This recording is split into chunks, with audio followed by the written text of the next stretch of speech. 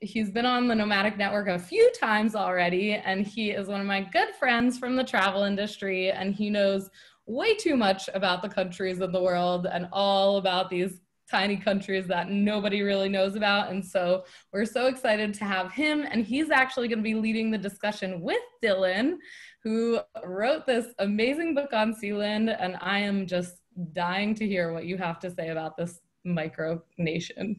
So take it away. I'll mute myself. Go ahead. Thank you. Thank you, Erica. Good morning from Bangkok, everybody. I'm in the chat room. I want to say special hello to my neighbor, Emma, in Singapore. So I'm not the only one here in Southeast Asia. And I'm also very impressed with Laura at Travel 80 by 80, who's been to 40 different Nomadic Network events. That's pretty impressive. Good morning, everybody. And thank you all for joining me. I want to jump in immediately. Dylan, welcome. I am excited to hear about your journey of learning and discovery to the amazing and unique Principality of Sealand. Before we dive into this very deep conversation, tell everyone what exactly is the Principality of Sealand? Sure.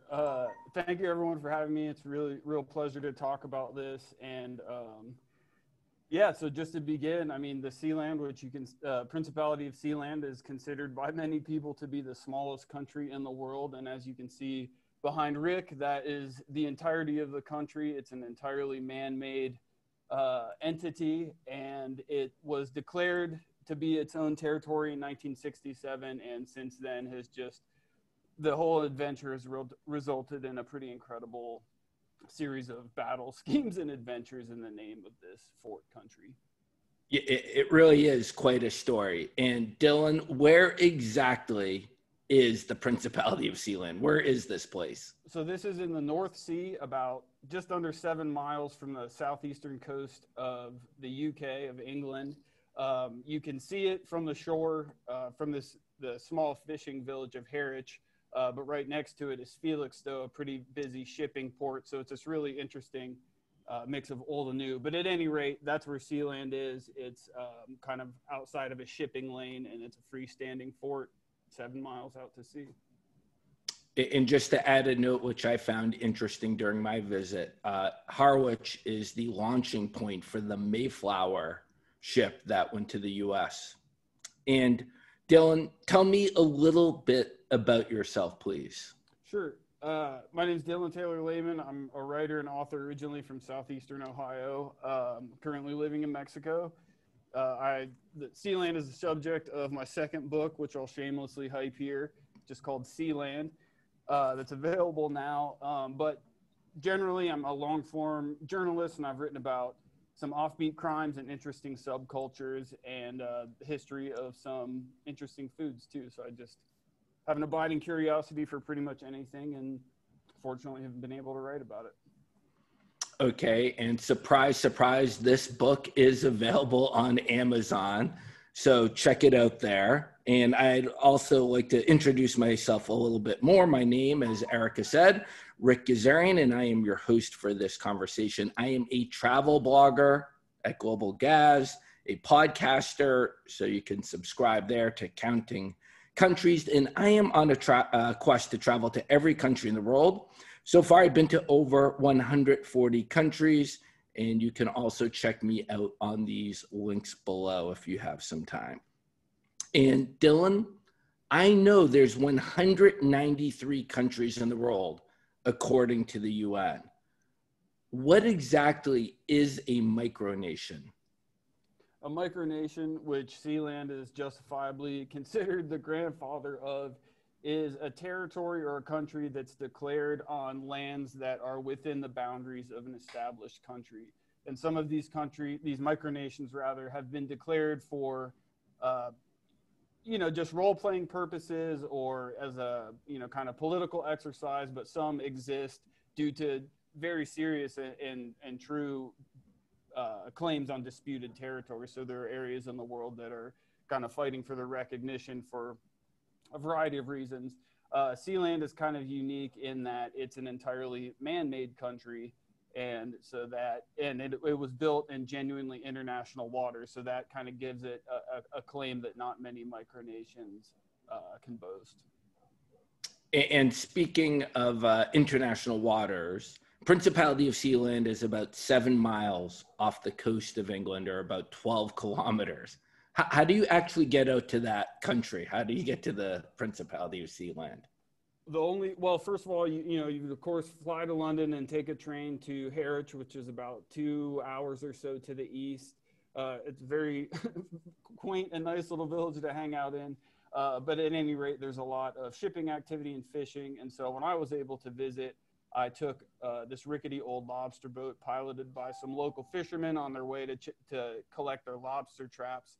But they also had a system worked out where they would ferry the caretaker on Sealand out to begin his shift out there. So I rode out with them and was able to board Sealand along with the caretaker, thanks to a pretty rusty and loud mechanical winch that you can see dangling over the side in the background. And that's effectively the only way on the fort aside from a helicopter, which I did look into, and it's like $5,000 a ride. So unfortunately outside of my abilities. Okay, and let's just emphasize this, Dylan. There's no staircase, there's no elevator. How many feet off is that platform? Depending on the tide, it's about 40 to 60 feet. And, the boats can't really just hang, when you're jumping off the boat, it can't just hang out there lest it be pushed into the side. So as soon as you sit in the little swing that pulls you up, the boat pulls away and you're just dangling right over the notoriously rough North Sea. But, it's kind of like a carnival ride. It's a lot more peaceful than it might look. And so I definitely enjoyed being able to see the waters from that vantage point. So I think it's safe to say this is the only country in the world which is accessible by a winch and swing. Let's take a quick look and watch a quick video of how you journey to the Principality of Sealand.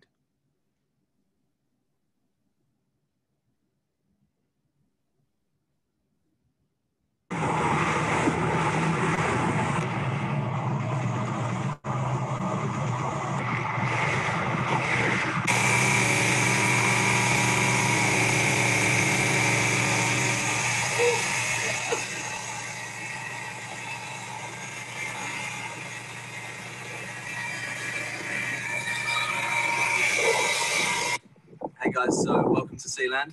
I'm Prince Liam and this is Prince James.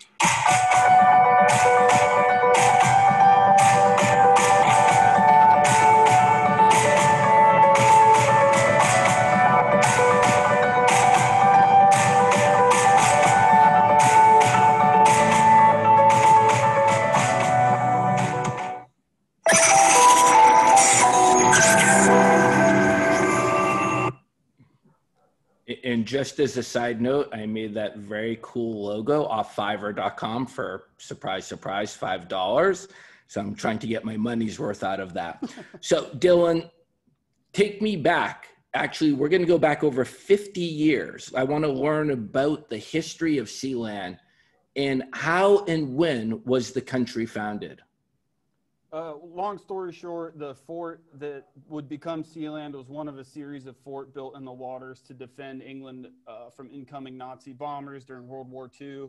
Following the conclusion of the war, it sat abandoned in these waters for about 20 years until the early 1960s, when this really impressive and fun and rebellious era of British history took place, called the radio pirate era, in which people took to the waters to broadcast from stations such as these fort because of some radio restrictions in the UK at the time, which I'm assuming we'll dive into now as well.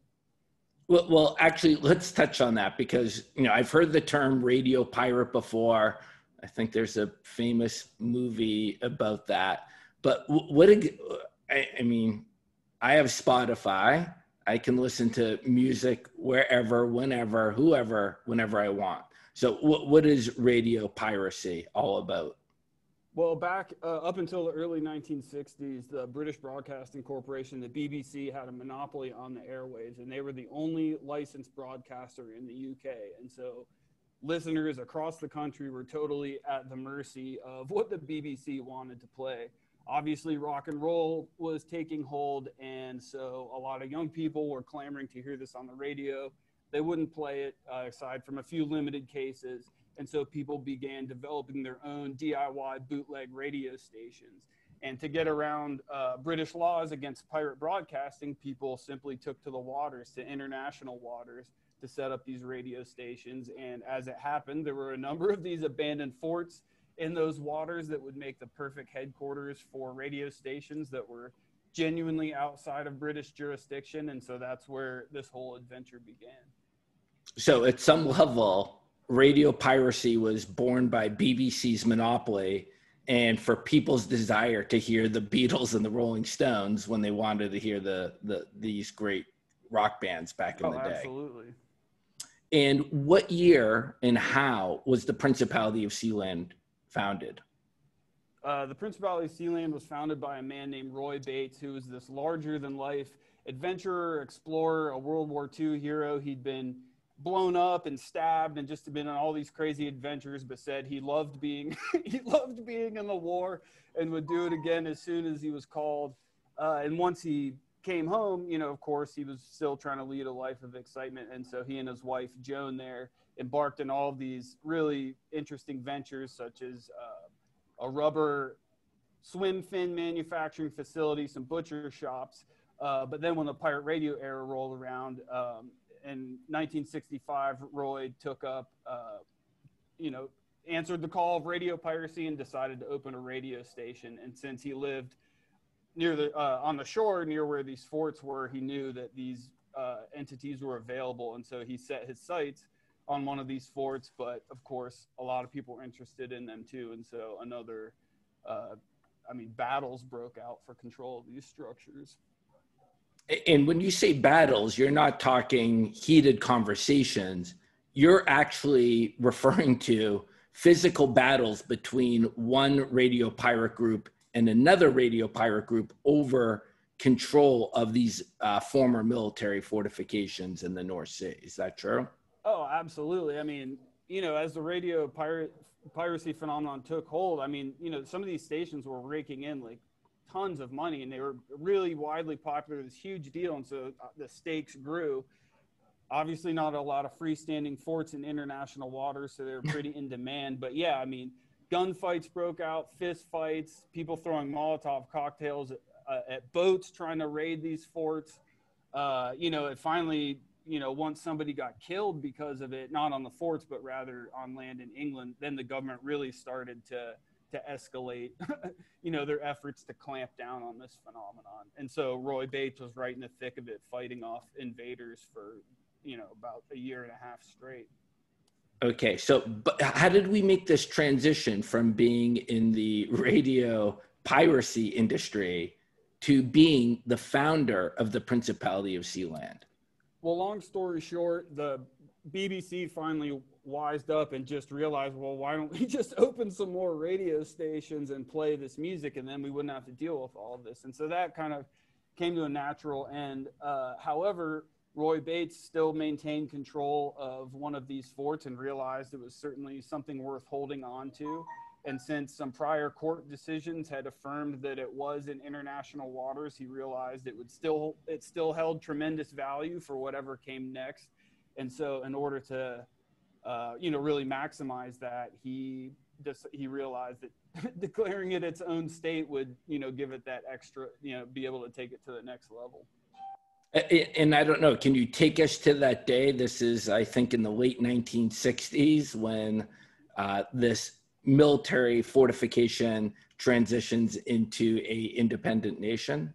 Yeah, actually, it's the 53rd anniversary was just a couple weeks ago on September 2nd. So September 2nd, 1967, there was, as you can see on the cover of this book, a flag-raising ceremony with family members and supporters.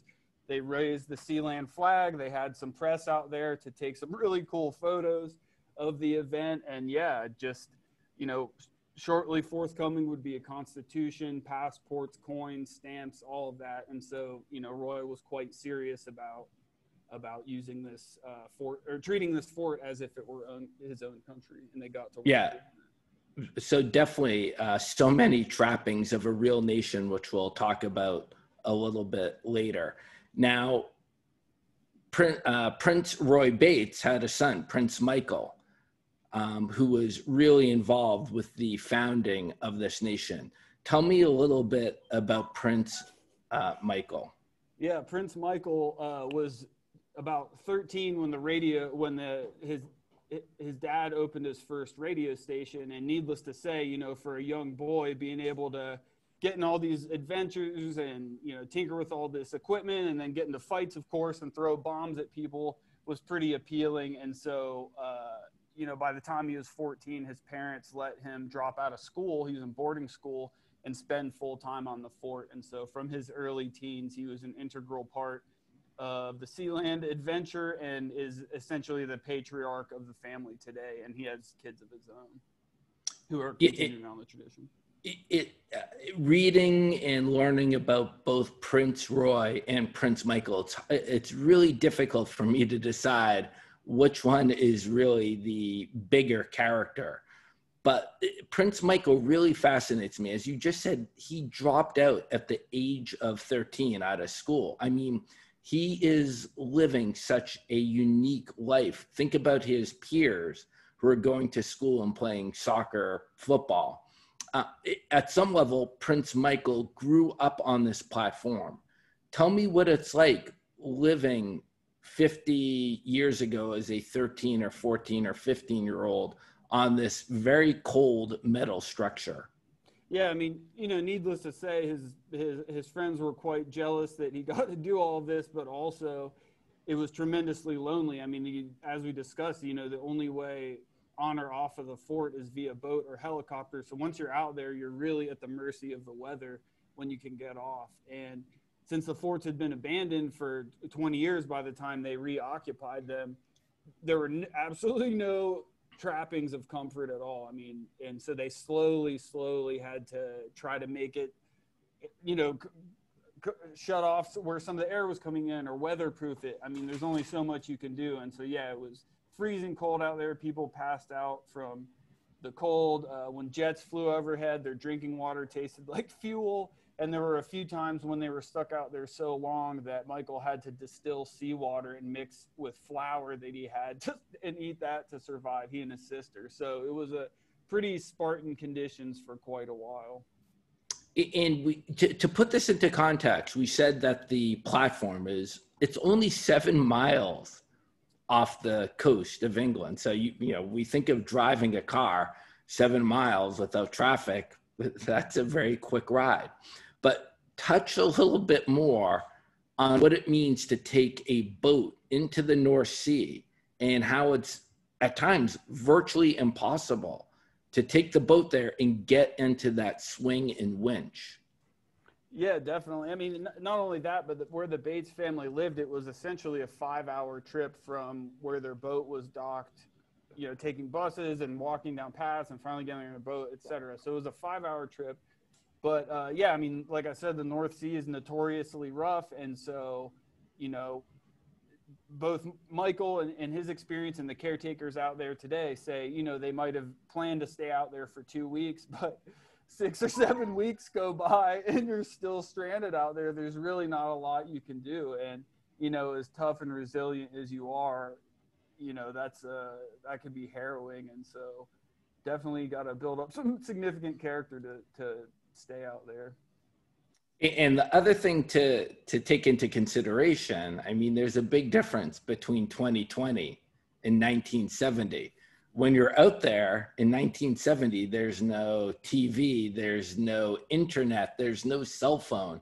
So 7 miles, again, does not sound that far away, but at some level, it could be 700 miles.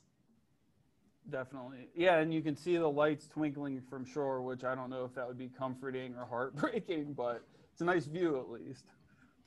And you've done a lot of research in writing this book. And again, I find Prince Michael to be absolutely fascinating, that, you know, he's cut from a different cloth, that he's living this, you know, I guess rewarding, but extremely challenging and different life. What's a 15 or 17-year-old's motivation for spending a month by himself or 2 months in the winter on this platform eating, you know, dry biscuits with distilled water. I mean, what's that mental makeup that would drive him to spend all that time there?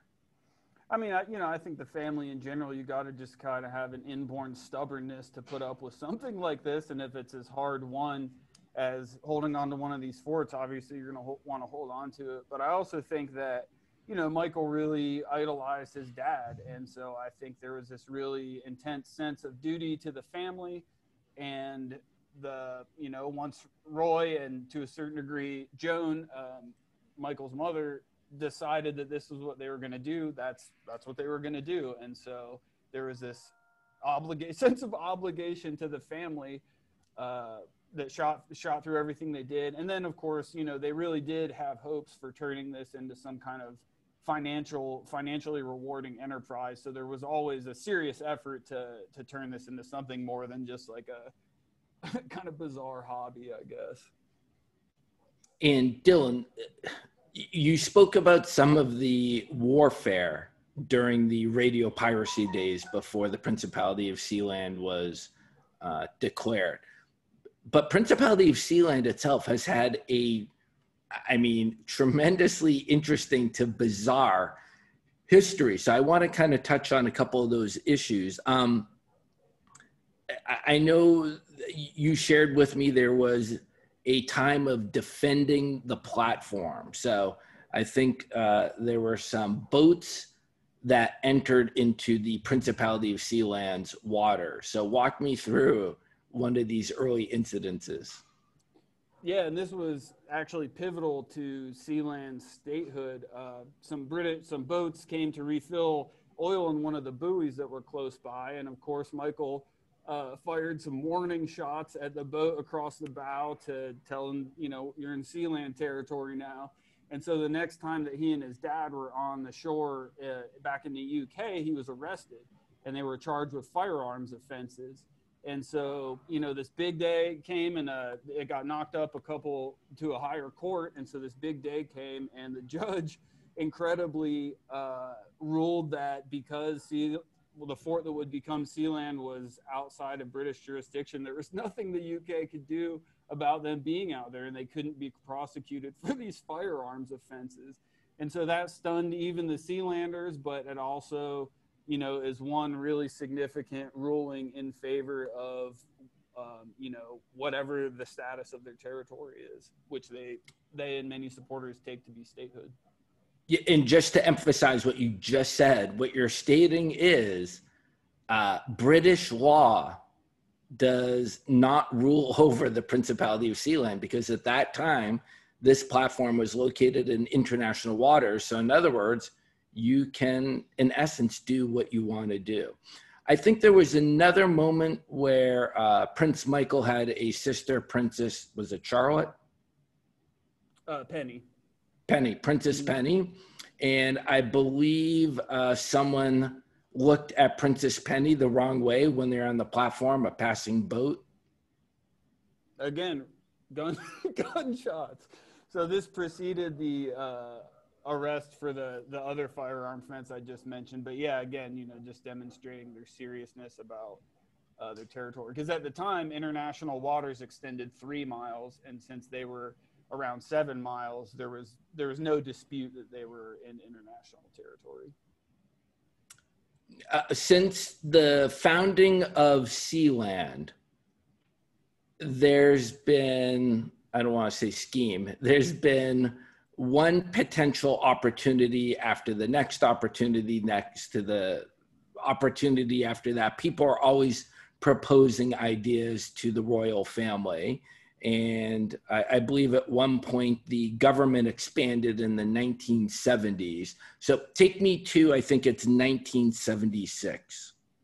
Well, a few years before that, in the early 1970s, the Bates family started working with this group of Germans and Dutchmen. And again, you know, this was after years of just all kinds of proposals. But for some reason, something about what these Germans were proposing stuck.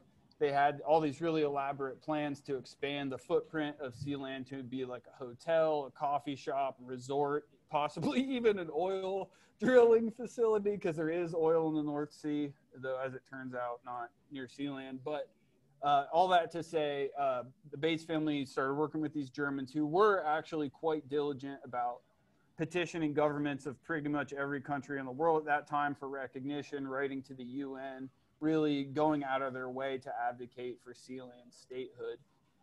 And that all was going well and good. The Bates family didn't know that these Germans were facing a variety of fraud charges back in the UK unrelated to Sealand, but the point is they were starting to work with some pretty slippery characters, and that would come to light in 1978. Okay, and the Germans and I guess the Dutch seemed like good, diligent partners initially, but I believe there was a coup d'etat. Yes, in August 1978, Michael was out alone on the fort, keeping watch, because there always had to be someone out there to fend off anybody interested in the fort. A helicopter lands. Some of these German guys get out that he recognized, from earlier. He got an uneasy feeling. They basically locked him in this iron closet, held him hostage, tied him up, roughed him up a bit, and threw him into a boat, which dropped him off in Holland with no money or a passport. And so they, took over the fort. Michael ultimately made his way back to England, told his parents what happened, who, they were originally pretty pissed off that he didn't do more to hold on to the fort, but they hatched a plan to coup d'etat the coup d'etat. And so as it happened, Prince Roy was friends with a guy who was a stunt helicopter pilot who'd flown in some James Bond movies, and they, cobbled together some odd, pistols Roy had left over from the war, a hunting rifle, and flew out to the fort to retake it. And the pilot noted that he was ecstatic that he was on a real raid this time instead of just being in the movies. But yeah, they treated it like a real assault, despite never having done anything quite like this before. I mean, this really does show. I mean, you can make all the jokes you want. This is incredibly serious business. You just described 2 military helicopter assaults within a month. And from my understanding, the counter coup for the royal family to reclaim the Principality of Sealand, I mean, they literally rappelled off the helicopter, landed on the platform with weapons raised. And what happened when they touched down on the platform? I assume the Germans are shocked. What goes on? I didn't think, they definitely weren't expecting it. So there was no shots fired except maybe an accidental discharge when Michael jumped out of the helicopter and hit the deck. But they retook control of the fort and, of course, quickly imprisoned these Germans. There is, at the bottom of one of the legs, a jail cell, an iron door with bars cut in it. So they kept them down there for a bit and eventually negotiated their release, sent a couple of them home, but they put one guy on trial because he had been issued a Sealand passport and was therefore guilty of treason. And so, they put him on trial in front of some reporters.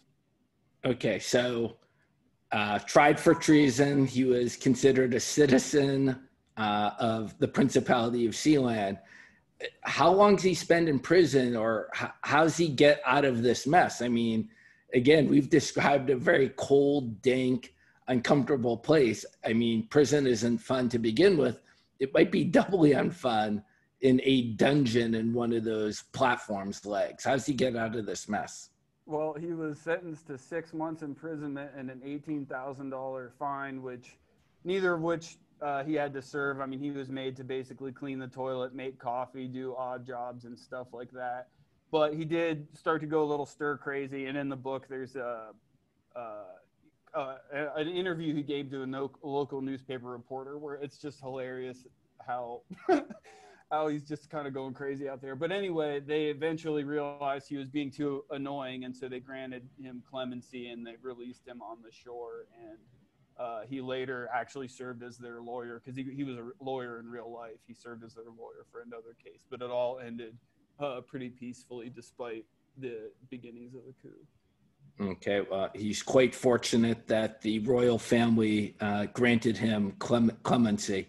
Now, I should know, this is like a major point too for Sealand's independence. To negotiate his release, the British government sent a member of the German embassy in London to Sealand to negotiate his release. And so obviously supporters look at this, at the German government sending an actual dignitary to Sealand as another acknowledgement of Sealand's status as a sovereign nation. Yeah, so that's kind of the second big example that you shared with us. The first one being when Prince Michael shot at nearby boats, he could not be prosecuted. It was international waters. Mm-hmm. And again, Principality of Sealand imprisoned somebody. They didn't get in trouble for that. In fact, they got more attention as a German diplomat had to negotiate with the royal family to secure the German citizens' release from the Principality of Sealand. Yeah. To me, this is about as fascinating as you can get. There's controversy after amazing story after controversy. Take us to the mid-1990s. And you had mentioned a couple times that Sealand has its own passport. So describe what happens in the mid-1990s with passports. So as it turns out, the Germans who led the coup in 1978 were led by this guy named Alexander Achenbach. And he would stay in the background and declare himself to be the leader of the Sealand government in exile, which still exists to this day and is an extreme, even weirder and more extreme side note to all this. But anyway, so as I said before, these Germans were pretty accomplished con artists and fraudsters. And so in the 90s, it came to light that there was this huge international ring of people selling bootleg Sealand passports, doctorates, all like medical titles, all this stuff from putative Sealand institutions. And so they managed to carry off a pretty amazing amount of fraud, even going so far as to try to buy private planes with Sealand government bonds, and even buying and selling missiles from the Russian mob to Sudan, who was at war at the time. And so totally without the Sealand family's knowledge, this like cottage industry of bootleg Sealand documents sprung up.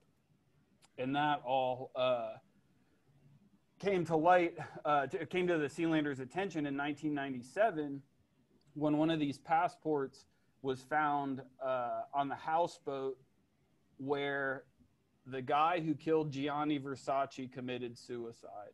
And so all of a sudden, Sealand was tied into the assassination of Gianni Versace because the guy who owned the houseboat was connected to these Germans and just had all these fraudulent documents aboard. And so obviously, Sealand had nothing to do with any of this. And the Bates family, Prince Roy, were just aghast that this had happened, under Sealand's name. But it just, all that goes to show kind of if you know how to work these documents and aspects of officialdom, you can get pretty far with that. So Dylan, I mean, this is such a strange situation. So for instance, you gave us that example, Gianni Versace is assassinated by Andrew Cunanan. Cunanan is hiding out on a houseboat in Miami. The police arrive and they find this Sealand document. I mean, we see a passport from Russia or United Kingdom. We know what we're looking at. What's law enforcement think when they're rifling through the documents and they see this very official looking passport? What happens? All the instances that I've found where that's happened, where someone's claimed to be a Sealander, or they found these documents, the authorities are obviously baffled. And they get a hold of the British government, who just kind of like sighs and shakes their head. And they're like, no, we don't recognize that. That's not a real thing to us, blah, blah, blah. And so unfortunately, people don't get very far with that, though there are instances where, kind of people have slipped through the cracks and been given visas on their Sealand passport and other things like that. And Dylan, you're talking about this, it sounds like a pretty wide wide fraudulent scheme. I mean, is there any scale that you can describe? Was it, 100 passports produced and $1 million of revenues, or what were they selling these passports for? Can you put some scale to this fraudulent event? Yeah, I mean, it was thousands of passports sold for thousands of pounds each. I think at the time, Hong Kong was changing hands, or, I'm not sure the intricacies of that situation, but they were being sold to, kind of exploiting people in that situation by selling them these passports. And that among their other fraudulent activities, millions of dollars, people from countries all over the world. Yeah, it was really, really a massive and surprisingly extensive fraud ring. Dylan, during the writing of this book, I mean, you did real intensive research going into archives. For those who follow Sealand history, I know there's not that many, but for those who do, they probably know the stories that we just discussed today. But is there any sort of interesting anecdote or story that popped up during your archive research? I mean, one thing that really surprised me was just how serious the British government was taking the Bates family's occupation of the fort. I mean, in the archives, they have 20-page long, extensive dossiers on like military raids of the fort involving helicopters and Marines, and just numerous raids were planned out and canceled at the last minute. But they, because of just how nebulous this situation was, it looked like the government was willing to take some pretty serious steps to get rid of it, although they canceled all of these plans because they realized that either a Sealander or someone from the government would probably get killed, and they didn't want the PR fiasco that would result. But they also tried things like, buying off Roy. The government offered him 5,000 pounds if he would just knock it off, and he countered with 100,000 pounds, which would, probably million something these days. And they also tried to get a former radio pirate who worked with Roy to turn against him and steal the fort from under him, which didn't go well either. So yeah, the funny thing was that just the Bates family always seemed to triumph in these situations. Just kind of a comedy of errors from the British government's part.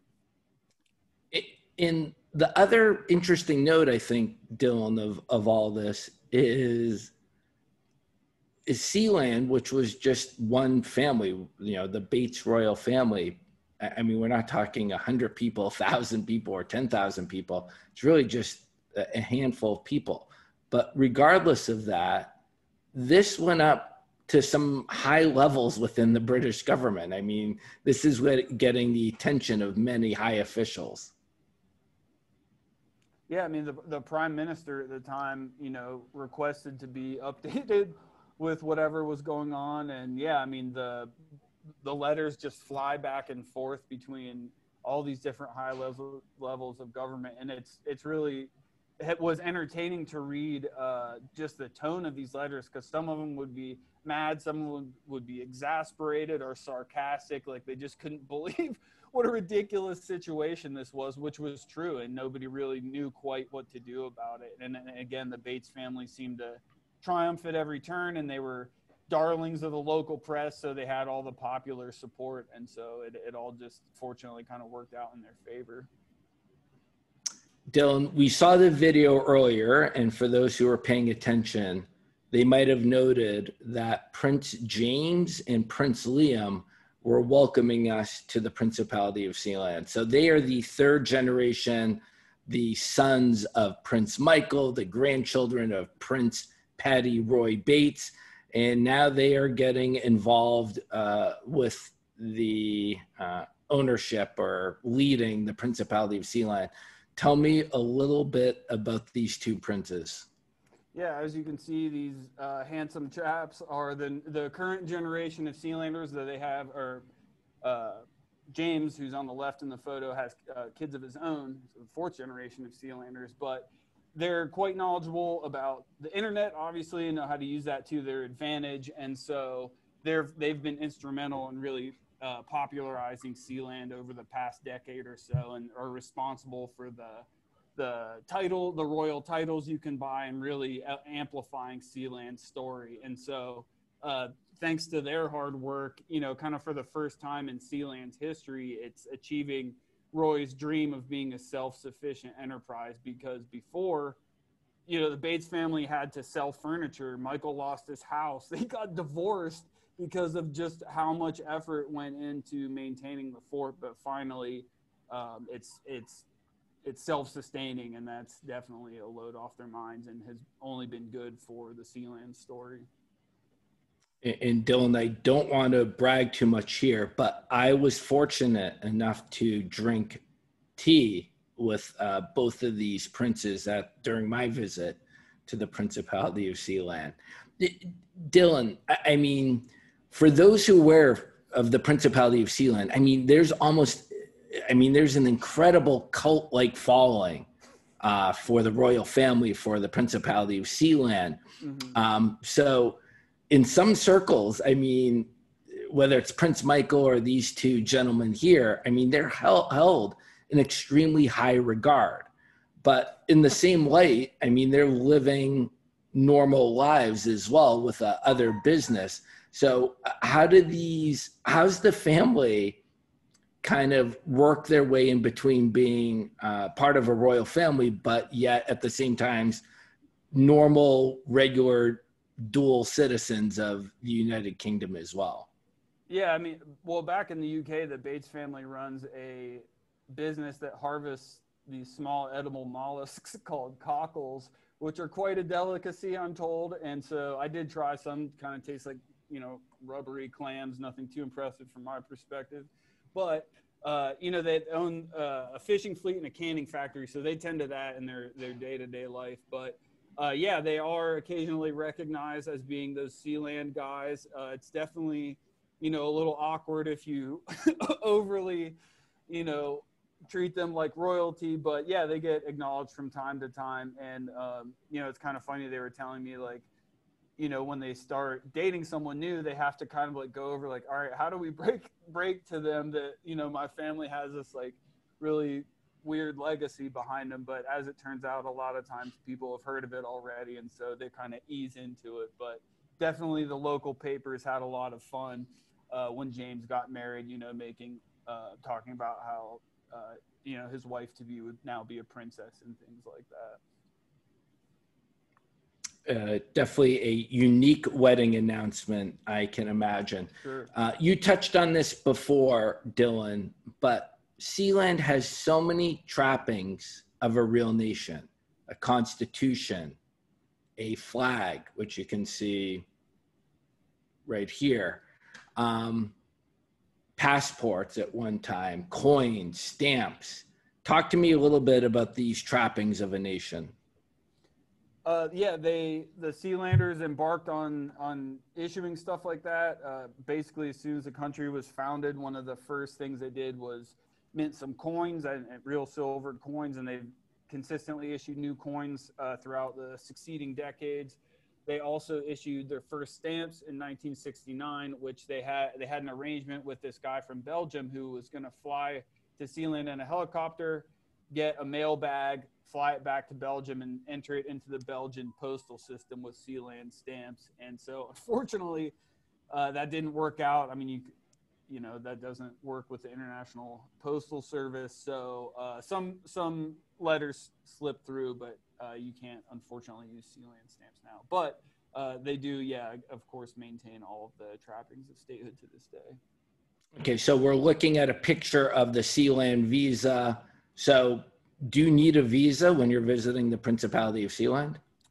Yep, yeah, when I absolutely, you know, pleaded for my passport to be stamped with a Sealand stamp. But yeah, so once you get onto the fort, we went into the customs office, aka the kitchen table, and as you see in that photo, they stamp your passport, and that's I have a Sealand stamp in my passport. And I secretly hoped that would cause some commotion at a border, but nobody really paid it any attention. So, yeah. And here is a picture of the Sealand flag. I don't want to put you on the spot.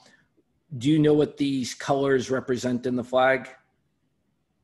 Yeah, it's black is for radio piracy. White is for the path of purity they endeavor to walk, which they said was tongue in cheek. And I think red was for, I should know this, the sense of adventure or something like that. So there is meaning behind the flag. Okay. And one of the other, I think, the ways countries project power and recognition is through sports and athletics. So, for instance, my understanding is the flag of Sealand has been to the summit of Mount Everest. Mm-hmm.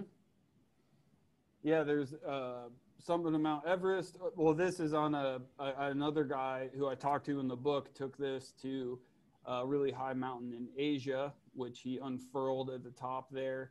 But Sealand's been represented in all kinds of sports, obscure and regular alike. I mean, they have a soccer team that some celebrities have played on as a benefit. They're competed. A guy won a martial arts tournament in Canada under the Sealand flag. Sealand's taken the top place in the 2008 egg throwing championship or something like that. So people have been really interested in competing on behalf of Sealand and, bringing glory to the flag, as you can see there. Okay. And when it comes to royalty at the Principality of Sealand, it's quite limited. There's, I think, several princes and princesses, but all of us can become part of the royal family. So Dylan, how can I become a lord? How can you become a duke? Tell me about how to be involved as part of the royal family of the Principality of Sealand. Sealandgov.org is the official website of the Sealand government. And so you can buy all, stuff like coffee mugs and t-shirts and things like that. But more importantly, you can also buy noble titles. And for various prices, you could be a lord, a duke, duchess, I don't know if they have knighthoods, possibly baroncies. So and all of that, of course, goes to maintaining the fort. Okay, so I'm going to use that as an excellent segue, maintaining the fort. And you touched on this a little bit before as you described how their cockerel business is helping support the fort. But you're also saying it's, self-sufficient. Is this an expensive undertaking, maintaining the fort? Is it money making? Is it money losing? Share with us how that works a little bit. They were understandably unwilling to divulge the gross domestic income or expenses of the country. However, they did say that, again, that it's self-sustaining now, and that includes paying 2 caretakers as their full-time jobs to stay on the fort and take care of it. And so they alternate 2-week shifts, weather depending, of course. But all the proceeds go to not only paying the caretakers, but also, re-welding the decks or painting or bringing out new bits of furniture or generator parts and stuff like that. And I think 2 of the unsung heroes of the history of the Principality of Sealand, you just mentioned them. I think their official titles, from what I was told, are the Directors of Homeland Security, AKA the caretakers. So at this point, Prince Liam, Prince James do not live at the Principality of Sealand. They make visits. Prince Michael in his day lived there for months on ends, but it's really these 2 Director of Homeland Securities are shouldering a lot of this effort. So let's give them some credit where credit's due. Tell me a little bit about them. Yeah, one guy is named Mike. He's been involved with the Bates family for like 30 years. He was a radio pirate in the 70s because that some other side story that extended that long. So he's definitely, kind of in the mold of a true Sealander. And he's just really a technical genius. He's rigged up all of the renewable energy supplies that are out there. He's just a tinkerer and a builder and a really smart, dedicated guy. So he's one of the people out there. And then the other guy is named Joe, who's just this like super gregarious, friendly guy who's been involved with Sealand for about 10 years. And he fell into it. He was asked to provide security during a Red Bull skateboarding event that was filmed on the fort. And so he'd never been out there at the time and was like just utterly terrified. But then the peculiar charm of the place really set in. And so he's been an avid caretaker, director of Homeland Security for about 10 years. And they both say, you know, of course, it really takes a certain kind of person to be able to deal with that. But if you're at home in your own mind and like your own time and just time to build or read, or they drink a lot, they tend to drink a lot out there, you know, by all means, that's the job for you. Okay, Dylan, the book, I read it, it is awesome. But what was, I mean, this is a odd asterisk in, you know, geography or world history. What was your inspiration to dedicating, you know, over a year of your life to writing this book? I mean, I first heard of Sealand, I don't know, well over 10 years ago, and I heard about it sort of through the stories about the exile government, which I chronicle in the book. But long story short, they're just con artists of the highest magnitude, but they're interested in like Nazi UFO technology and harnessing this mystical energy source called Vril. And so it's just totally weird. Again, not having anything to do with Sealanders, but anyway, I found out about Sealand that way, read about the radio pirate history and just all that the families put into it. All of these just fascinating side stories. And, you know, that seemed exactly like the book I would want to read. And so I just was able to be tasked with writing it. And Dylan, as we mentioned before, I mean, the Principality of Sealand is an obsession for many around the globe. How did you break through with your proposal to the royal family? I mean, I started pestering them years ago just with questions or just to talk to them.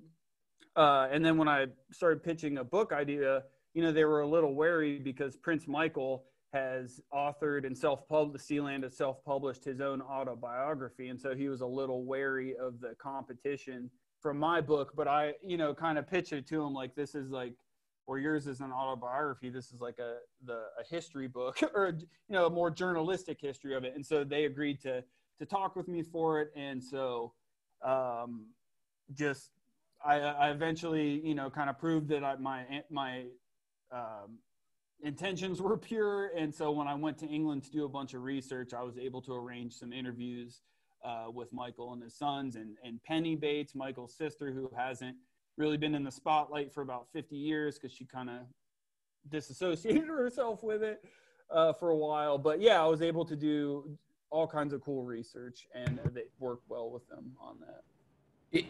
After reading, watching videos, thinking about researching, what was it like to finally meet Prince Michael? I mean, he's such an incredible character.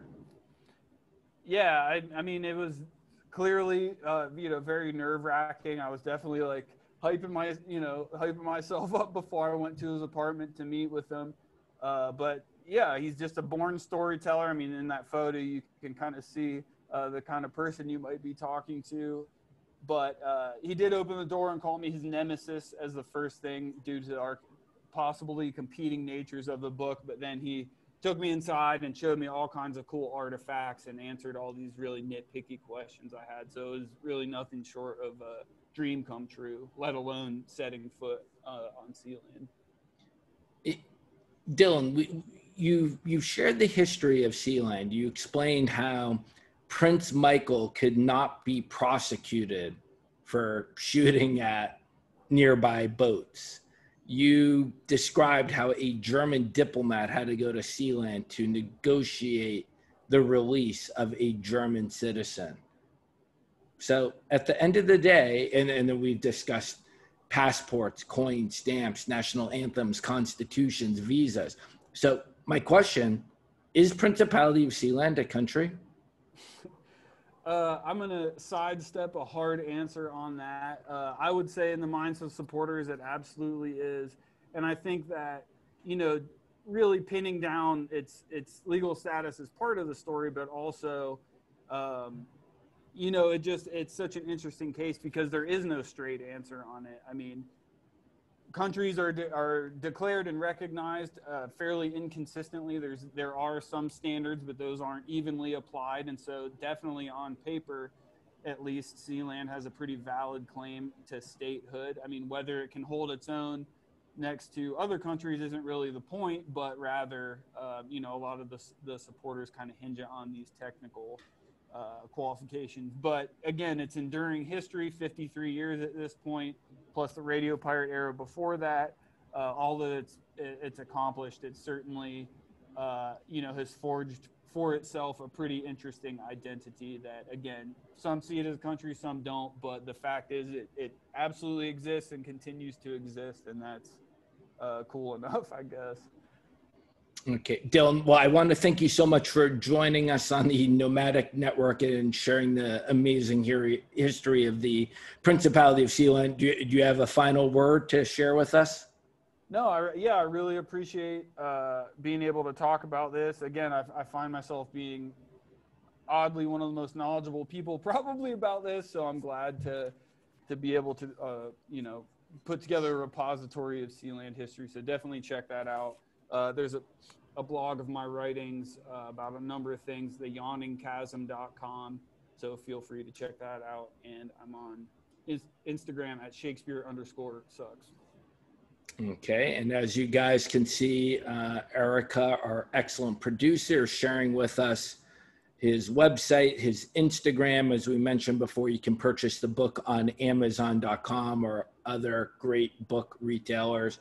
And for those of you who love the simplicity of a QR code, you can take a quick snap at that. So at this point, we'll see if there's any questions. There was one I noted who asked, have any royal members of the United Kingdom or leaders, in other words, Queen Elizabeth or Boris Johnson, have any of them found their way to the Principality of Sealand?